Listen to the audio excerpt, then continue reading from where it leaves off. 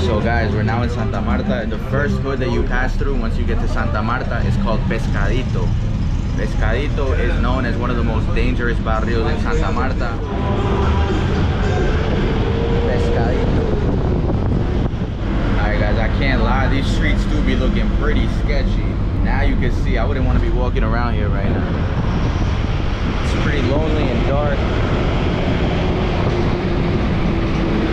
So this is like a block where they sell fast food, and there's a car blocking the road. The bus can't get through. It's making a traffic jam.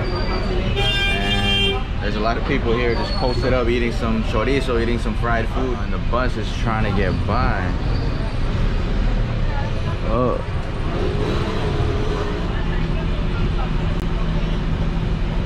Let's see what's gonna happen here.